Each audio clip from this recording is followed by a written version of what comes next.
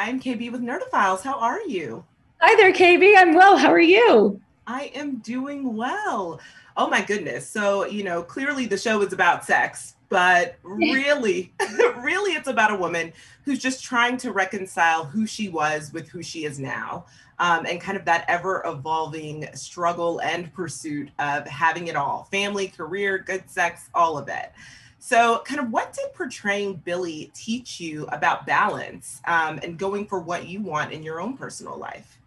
Well, one of the things that Billy really encouraged me to do is, it's like as women, we have wants, we have desires, we have needs. And I feel like over time, society, especially, we just start ignoring those things. And we're told it's not cool to want the same things. And, we're told to kind of live and act within this little box. And the awesome thing about Billy is she's such a brave character, that it's like, she seems to have it all, but it's just not enough for her. And for her to have the courage to actually be able to go out and to get what she wants, that's so inspiring for me. And I really, she takes a look at the good sides of her and the bad, her light and her dark. And she's fully accepting of both sides, the sexual sides, everything. And for me, it just really encouraged me to do the same. It encouraged me to kind of think, okay, it's okay to have desires. It's okay to say, hey, I'm not happy with this, or sexually, I'm not satisfied, and to go out there and to get what you want, But that is the trick, is that you have to have the courage to go get it. So nothing changes if nothing changes. And so she is definitely somebody who's willing to ignite that change. Yeah, I really, really like how she just kind of like, even through this love triangle, which most of it honestly occurs in her psyche, right? Because it's like memories from her past. That's right. A lot of it's in her past. Right, right. I do think that, like, even through that journey of, taking a step back and remembering who she was and remembering those memories from the past, empower her to be who she is in the present.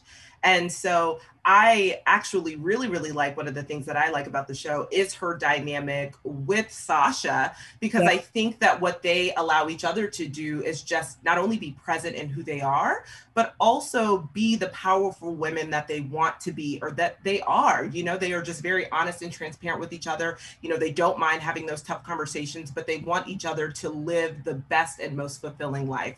So, can you talk a little bit about kind of creating that dynamic with Margaret on screen, and maybe even just some personal female friendships that kind of you drew inspiration from? Yeah, well, I will say, because we seem to find out that they have more things in common than just each other, which happens to be Brad at one point. And the way in which they work through that, goes to show you that these two women are not the normal typical Hollywood female friendship where you're going to bicker over a guy, or there's going to be a guy that's going to come in between two girls. These women will absolutely work through anything. They are thicker than thieves. And it is beautiful that throughout all their different incarnations, from their 20s to their 30s to where they are now, that these two have remained true to one another, and it's a beautiful friendship. When I first met Margaret, I was already cast and she was auditioning, and she and I, she's such a beautiful person, and she did the role so effortlessly. There was such an ease and a comfort that she and I easily shared, even though we had never met before. So we really were kind of like, these accidental sisters in a way. But yeah, no, I myself, it's like I'm much closer to some of my friends than I am some of my family members. And, I have a few girlfriends in particular. If they called me and said, we need help burying a body, I wouldn't even ask any questions. I'd be No like, questions asked. no questions asked. And, chicks before dicks, that is true. That is true until the day that I die. I will take their secrets to the grave, and they will take mine.